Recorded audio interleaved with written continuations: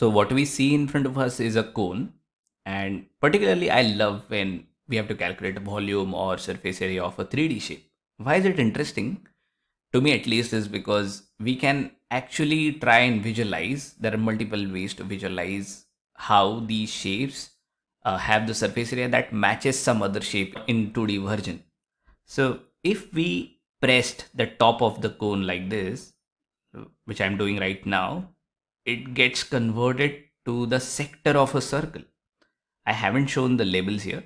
This is height h, this is radius of the cone, and this yellow line on the cone is a slanted height. And we'll see quickly how is the relationship between h, r and l. But it's interesting to see how when pressed from above, we can get the sector of a circle. This can also be imagined as if we cut the cone through this yellow line and spread it out, it will still show us the sector of a circle. Let's try and see now how we can get the surface area. So on the left hand side, we see a cone, and let's try and label this. So this is height h, then this is radius r. So I'm going to write capital R, and the green slanted line is L. There is a clear relationship between L, H and R because the angle that is formed by the sides H and R is a 90-degree angle. The Pythagoras theorem applies, and we can see that L square is R square plus H square. And we will use it to see how the surface area pans out. Now, we are interested in just finding out the curved surface area. We are not considering the disk that lies below here. So we are not considering this surface area of the disk that sits at the bottom of the cone. First, we'll just calculate what is the surface area, which is curved. So this is also known as curved surface area. So let me just label this as curved surface area. And then we will add the disk that sits at the bottom, and we'll see the total surface area. Now, once you open this cone, as we just saw, we will see that this is L, and the length, I'll just erase this portion here. So basically this is the part of the cone that we are interested in, and we want to find the surface area. This is L, this is L. The length of this curved part is 2 pi r. How we can find the surface area of this particular part, which is also the curved surface area? If this is some angle theta, I know that the area of this sector is basically theta by 2 pi, because theta is in radians, and then I can multiply this with the area of the circle, which is pi L square. This will give me the curved surface area of the cone. Is there any way to find out what's the value of theta? Yes.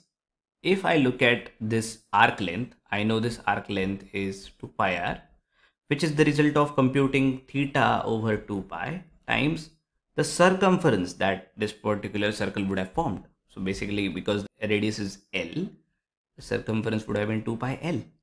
And therefore, I can find theta in terms of all the rest of the values. 2 pi goes away, and theta is equal to 2 pi r divided by L.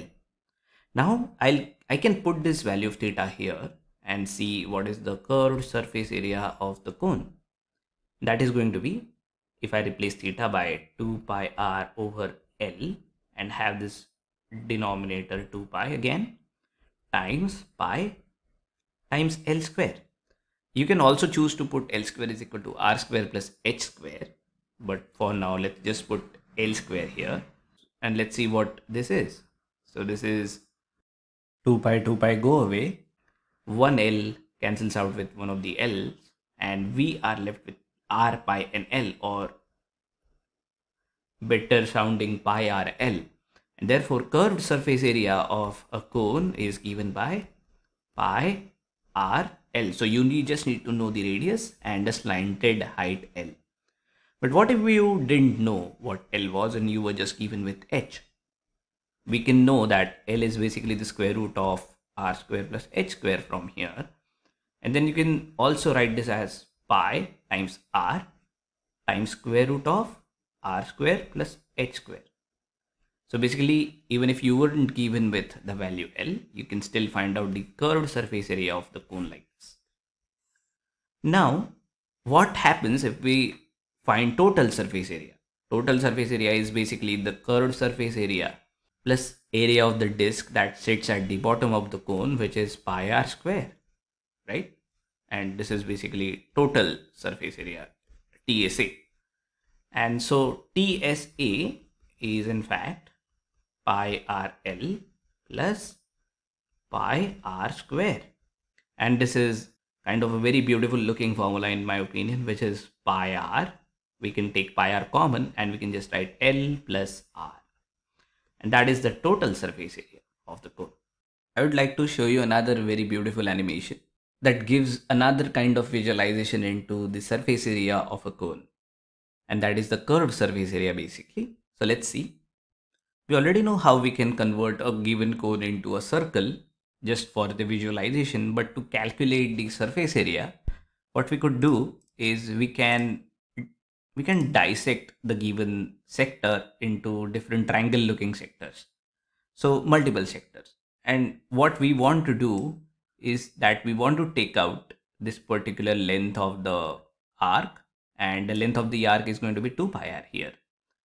Now let's increase the number of r. We can decrease or increase here, but let's pull out these small sectors like this, and the total length of this side is 2 pi r. And if we combine the blue and red sectors like this, we still see there is a curved part here, so we cannot really say that this is a straight line here and here. But what if we just increase the number of sectors that we dissected the bigger sector into? We can say that the line above and below don't anymore stay a curved part like this. It just goes as a straight line. And what we really want is the area of this particular shaded region. Because this whole length was 2 pi r, and because there were equal number of sectors, so this length is basically pi r, and the height here is basically L, because if you remember, the radius of that particular sector was L, and that is being transmitted here as well. So if you remember, this was L, and if we keep it like that, this height is L. And basically what we are trying to do is to find the area of this rectangle, which is going to be pi r times L. And this is how we can visualize the curved surface area of the cone.